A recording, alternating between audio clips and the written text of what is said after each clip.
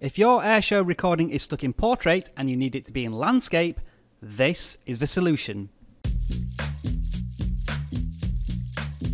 Hey folks, welcome back to the journal. It hasn't been very long, has it? Because as soon as I put on the Airshou is back video, I got a ton of reports that it was only recording in portrait and it wouldn't record in landscape even if you set it to landscape in the settings. So in order to fix this, you can download iMovie from the App Store, which I believe is free as long as your device was activated after a certain date. Do let me know if it does come with a price, but as far as I'm aware, it's free. So download it. It's a huge download, by the way, about 600 meg. And once you're in the program, start a new project, make it a movie, and then import your Airshou recording, which will be in portrait.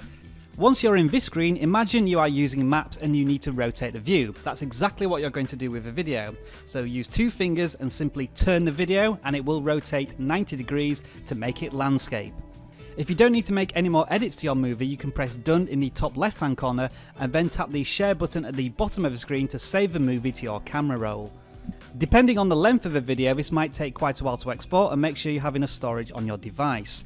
When it's finished, iMovie will put the video directly into your photo library where you can check it, and you should see the original portrait video and the new landscape video.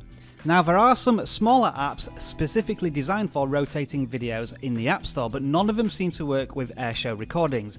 So if anybody does find anything that is easier to do than iMovie, although it is pretty easy to do it through this method, do let me know. There you are folks, that's another fix for Airshou. Thanks for watching, see you again soon, enjoy the rest of your tech day.